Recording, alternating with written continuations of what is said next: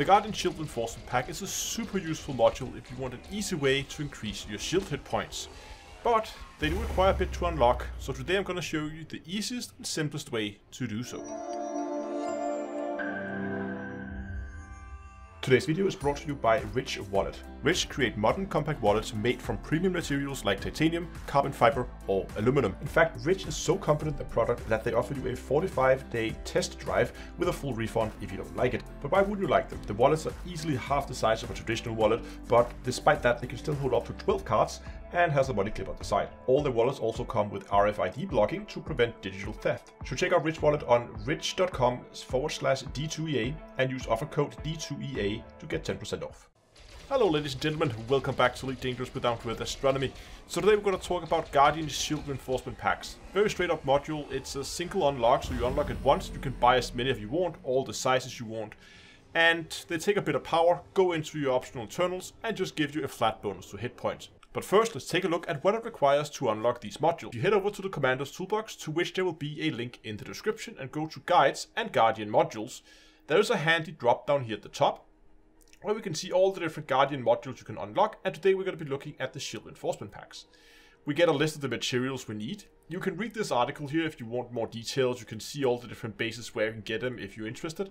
But I'm going to walk you through all of it today. So we can see here we need a number of different Guardian module and then a commodity we can buy off a station. And the first place we're going to go is going to be Synuefe NL-N space C23-4. And in this system, we're going to be heading right here to planet B3. This planet will give you 4 of the 5 materials you need. So this is a really good one-stop location for a lot of the materials. Only downside is, as you can see, it's quite a bit of way outside, like 800 light years outside the bubble. Once you arrive at the planet, map it, and you will see a Guardian structure and 3 ancient ruins. We're going to start at the Guardian structure as our first stop. The area around it, as you can see here, is a little rugged, so it can be difficult to find a good parking spot, but if you just hover just over the surface, you will find one eventually. So before we begin to dive into the main part of the base, what I recommend you do is you head into the third-person camera and just get yourself a good top-down view of the base to make yourself familiar with the layout of the base. And then head back to Commander's Toolbox, where you will see there is a handy top-down map where you can see all the different pylons, towers and everything. If we open this up, we can again see the layout here, and what we need to do is we need to activate the altar, because that's where we get our module blueprints. But as we're doing so, you will also see scattered around it, we have these green material towers. I've put on the map here what materials the different components give, and these towers will have 3 panels. So here we can see top panel here gives power conduit, middle panel gives cells, and the lower panel also gives power cells. Remember that we need power cells and we need technology components. So as you're driving around the base, do go to these towers, pick up your power cells, pick up your technology components. I'll show them here in a second as we drive around. Also, you can see these triangular obelisk data. You can scan these as well. These will give you the obelisk data. And there's a chance, it's not guaranteed every time, but there's a chance you will get the delta data. So you might get some of it. We're going to go to a separate location later in case you're not getting the data, because this is not the most effective place to get it. But the first thing we need to do is we need to run around and we need to go to all these blue markers here to activate these pylons, because before we activate the pylons, we can't go and activate the actual altar. Also for the altar, we're going to need a Guardian relic, which you can see you can get from the towers marked here with the pointing down triangles. So I know there's a lot to take in, but I'm just going to take you on a quick tour around the base so we can break it all down. I should probably say there will also be Guardian Sentinels spawning around the base, and you will have to deal with those, so be careful. And that's why it can also be a good idea to fit stuff like a point defense on top of your ship, because they can take care of some of the missiles and stuff like that. So you hear that rumbling, and you see this tower coming out here in front of me. That is one of the relics. It's coming up right here. You can see the lighting beam there in the middle. And here you have the tower. That's one of the relic towers. They will pop up as you drive close. All you have to do in order to get the relic, which you can see up here at the top, is to head out into your turret, target it, shoot off the top, open your cargo hatch, and just drive over it. There we go. Now we have a relic. You just need one, and we can now continue around the base. Okay, so to get this little event started, I moved up to the altar, and we can see that spawned even more sentinels, and we also spawned the 2 first pylons. So I'm just gonna go quickly take care of the sentinels. Here's a little trick. Sometimes if you can only see part of a sentinel, just do not target it and aim at it manually. You can often snipe these at range without them doing anything to you at all. So we're up here at the altar, just right here in front of us, and we have the first pylon here. We're gonna again just shoot the orb there in the middle. It's gonna charge up the pylon until we have it fully charged. You can see the timer on screen. Every time you charge up, you're gonna get more time. So now, I'm just gonna drive around to each location on the map where there's supposed to be a pylon.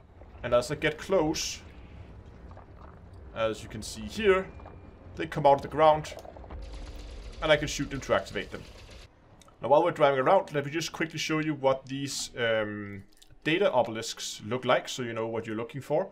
You can see these triangular, relatively short triangular structures here. As you drive up to some of them, you will notice that on the side they will have these panels that light up. You can target those, and then you can use the scanner to scan them. And when you do so, you will get obelisk data. As I said, there's a chance between, I think, 4 different. This time around, I did actually get delta data, which is what we're looking for. But it may be one of the different other types of data you can get.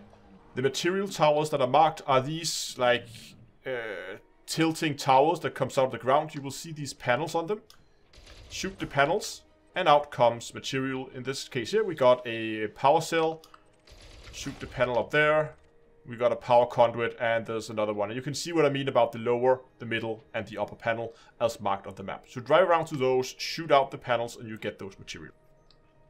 As you can also see on the map, right here, just give you a quick overview of the base. There we have the altar up here. And you can see I've been driving around and I'm activating most of them, just need one more. There's this little building here, and there's this little glowing panel on the side of the building there. If you take and you shoot that, it's also marked on the map. There will be another Guardian technology component. Once you activate the last pylon, a bunch of more sentinels will spawn, so just drive around, deal with them one at a time. Okay, finally, we have all pylons activated. We dealt with all the sentinels, and you will see as you drive up here, you'll see that the altar is now active. You need to park your SRV so that it's pretty much over this central little triangular hole. Let me show you. You can see here, if you go out to the external camera, you can see this little triangular hole there. It lights up. Kind of put your SRV in the middle so that it kind of in between the 2 middle wheels there. That's a pretty good position to be in. And then we're going to go into our inventory, and we're going to remember that Guardian relic we picked up earlier. We're going to go and we're going to jettison it.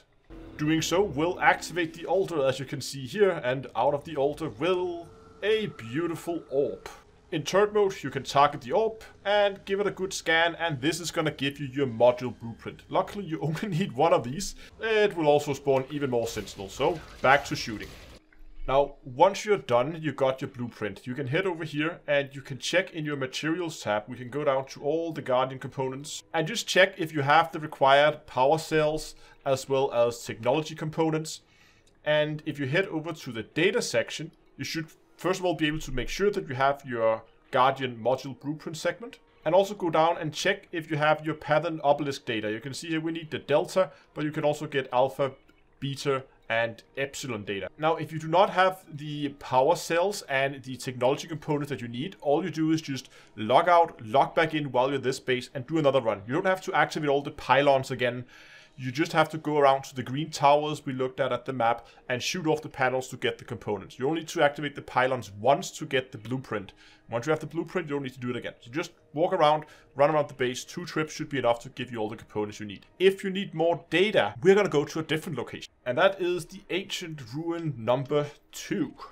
So here we have it. But why this space in particular, you ask? Well, because if you take a look at it here from a top-down view, you will see like a little like depression here in the middle with like a little cliff out.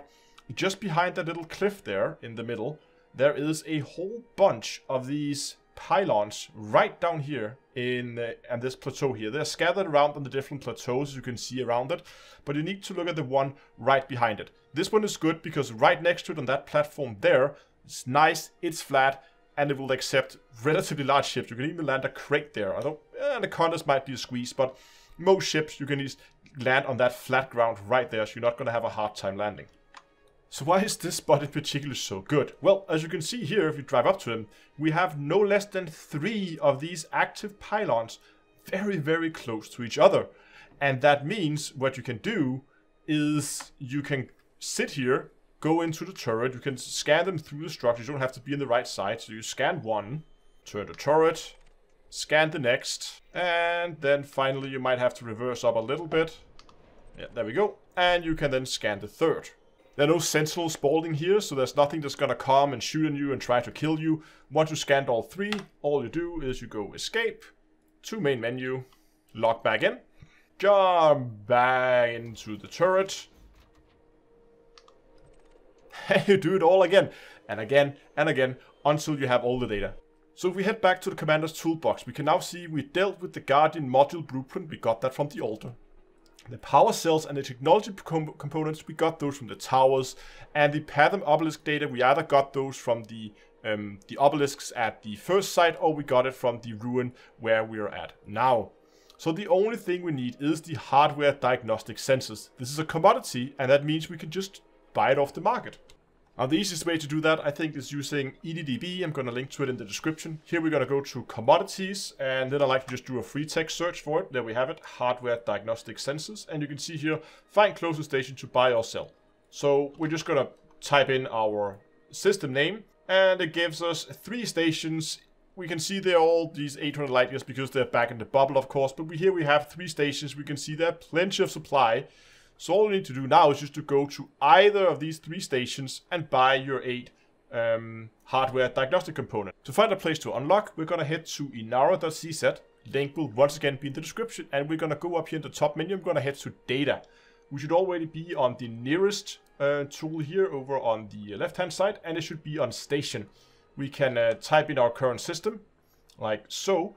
And we're going to go down here to Station Services and find a technology broker right there and click search. We get a list of stations, and this is what people always get wrong. They just go to any of these stations and then they can't find the module on the unlock. And that's because they've gone to a human tech broker. There are 2 different types. There are human and guardian. You need to find a guardian tech broker, not a human. So pay attention to this type out here and go to any of the guardian tech brokers. And just like the TV kitchen, I just quickly jumped over on one of my other commanders, which I had conveniently already placed at a station with a Guardian tech broker.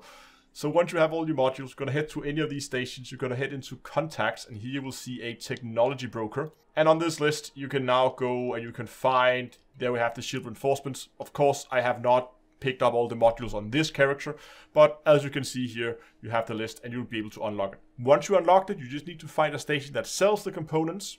You can do this on EDDB as well by going into stations. And in here, you can see station sells modules, and then you want a Guardian shield reinforcements. And here you go, you can pick whatever size you need. Let's say I wanted a 5D, for instance. I can just go search, and it will give me stations where I can buy Guardian 5D shield reinforcement packs. So very easy way. This is not always 100% accurate, but in most cases I found this to be reliable. Before we end, I would just ask you to go down and subscribe to the channel if you enjoyed this video. If you want more Elite Dangerous guides, tutorials, then this is the place to be. Also give the video a like. Thanks for watching, and until next time, I will see you guys in space.